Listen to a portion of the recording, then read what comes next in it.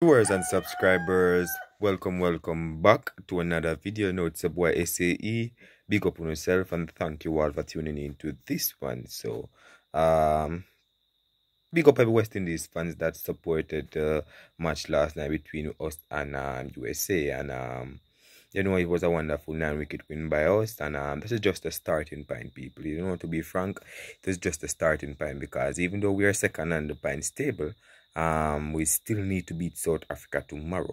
You know but before we go any further, though, we're gonna zoom in on two topics. First, we're gonna zoom in on Brandon King update. Then we're gonna zoom in on the West Indies, vice versa. But before we do so, please go ahead and hit that subscribe button, turn on the post notification bell to be the first alerted whenever a new video is uploaded. And don't forget, we're on our way to 20,000 subscribers. You understand? So, welcome back. So, people.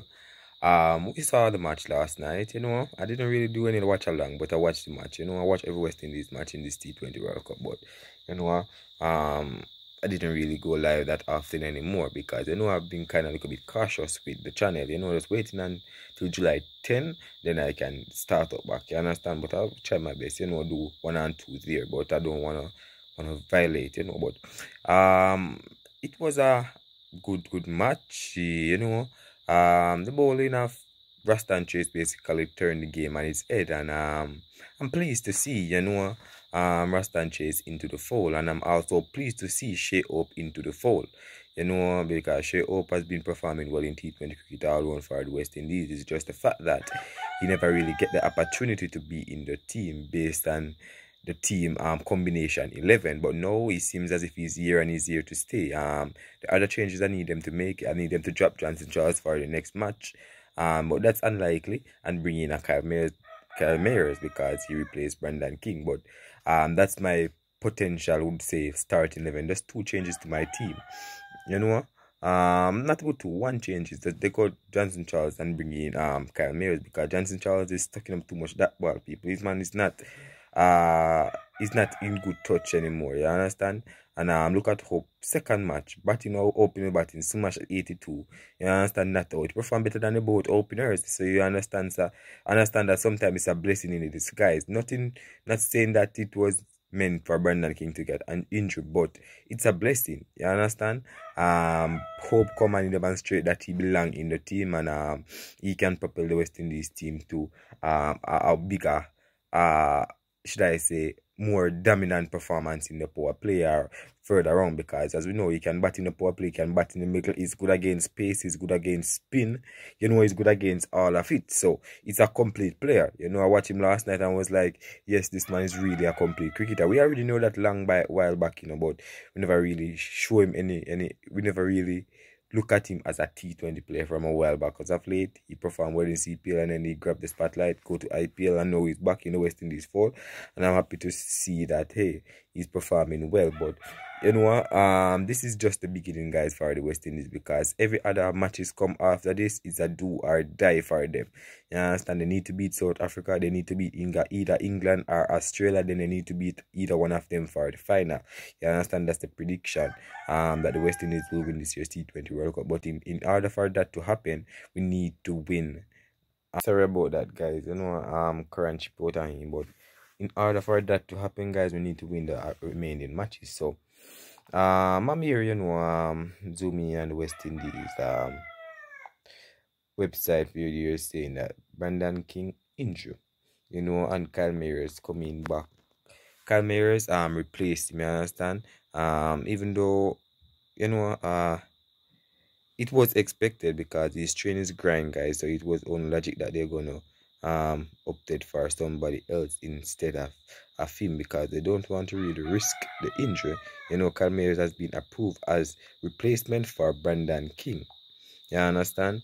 In this year's T20 World Cup. It's a heavy blow for him, but you have to take it one step at a time. You understand, people, and really just believe in himself that he will get over this injury pretty soon and be back in the West Indies fold. But that's just a little news on it, I was going to do a little video where Shea Hope was speaking after the match last night, where he was like, This win wasn't just a win. This was a demonstration of what the team needs going forward, winning mentality. He was really confident with the performance that he did. And I'm happy to see that he performed. Matter of fact, I'm going to really zoom in on it. Matter of fact, through the internet report, guys, so I didn't get the time. To, but no. All right. So good news coming out of West Indies cricket. Like up live now, people, and subscribe for new. Today's any career birthday, but where is it? Where is it? Where is it? Where is it? All right. Uh, guys, I'm searching for it. I just saw it, but just because the internet report, I never get the chance to really skip it. But we already know the details already, so I'm not going to really waste my time looking for it. Kyle Mayers replaced Brandon King in the team. Argument done right there. You understand? So let's dive into what Shea Hope had to say last night after the match. You understand? He was really, really give you a little snip, but let's get the full details of what he had to say because he performed exceptionally well. I thought that he should have got the man of the match, but I can't overlook Rastan Chase either. So you understand that he's going to get a look into. So we know what's at stake. Shea Hope wants West Indies to continue with the same vein before South Africa match. As you know, the West Indies will be playing South Africa on Sunday, guys, and all West Indies supporters are expected to turn out in Antigua over there to really support the team and see if they can help the West Indies, secure a semi-final berth. He said, I would say very clinical, especially coming off the loss that we had a couple of days ago. It's great to see the guys understood the assignment today and play the cricket that we want to play. It's important for us to continue in this vein because we see what's at stake.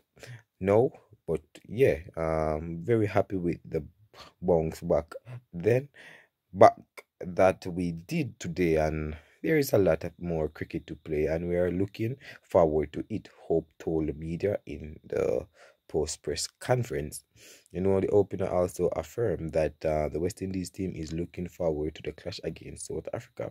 He said not entirely the main aim today coming out in the meeting as well was just to get the win and ensure we play our cricket and the important thing is to focus on our skills, not necessarily get too far ahead of ourselves, because we understood the importance of winning the game first and foremost, because if we didn't win the game, then we know what's going to happen. So winning the game, and also winning the game as long no, he said winning the game first and foremost, because we didn't want the game.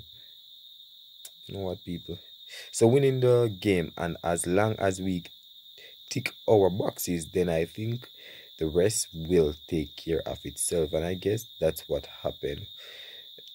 Hope added. So that was also the interview he did, people. He was really pleased with his performance, and he should be. That is high scoring T20 cricket. But people sorry about the chip in and chip out, guys. Current chip out, and but you understand. But like up the video, guys, subscribe if you're new, look more.